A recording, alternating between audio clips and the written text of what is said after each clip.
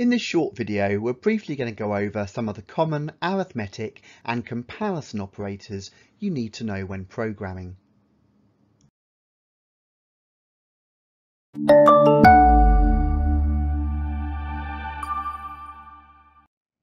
So before we dive in, let's just think about what the arithmetic logic unit performs. It performs arithmetic operation, it performs logical comparison, and it also performs binary shifts. And because of this, obviously, there's a number of things you expect it to be able to do. You expect to be able to perform addition and subtraction. You expect it to be able to compare if one item is greater than or less than the other. And these type of actions performed by the ALU are supported by operators that you can use in all common programming languages. Let's take a look at some of them now. So we'll start with the common arithmetic operators. Well, there's one you'll be very familiar with from maths. There's the plus symbol. For example, x equals 7 plus 2. So that's addition. There's the minus or subtraction operator. X equals 7 minus 2. There's the multiplication operator. Now notice here we use the star or asterisk symbol and not the letter X on the keyboard. So x equals 7 times 2. And of course, to round off, there's the division symbol. So for example, x equals 7 divided by 2, 3.5. We then have explanation. So x equals 7 to the power of 2. So that would be 49. We then have modulus. Now this one is one which candidates are often unaware of. So when you're seeing it in the exam, when you write it in the exam, would use the word mod. Different languages sometimes use different symbols. So mod performs a modulus. It means how many whole numbers are left over once you fit the number on the right into the number on the left as many times as you can. So if we've got x equals 7 mod 2,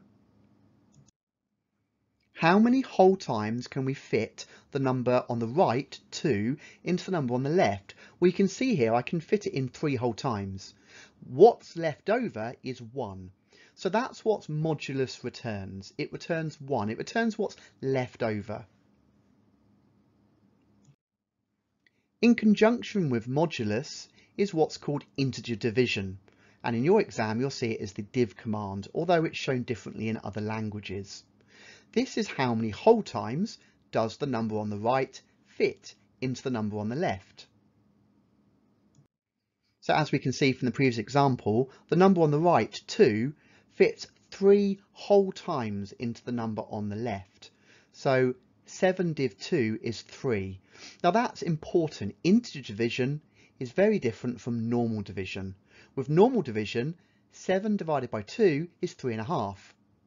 With integer division, so using whole numbers, 7 div 2 is 3. There are also common comparison operators. So we have equals. So is one number equal to another number? Is this value equal to this value? And you'll notice in your exams and in most programming languages, the equals operator is a double equals. And that's because the single equals is typically used for assignment. The opposite to that is not equals to. So is the value on the left not equal to the value on the right? Now there are certainly different ways of showing this in programming languages. For your exam, not equals to is an exclamation mark followed by an equals.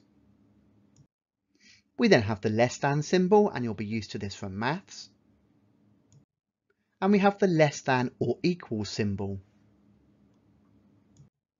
On the flip side, we have the greater than symbol.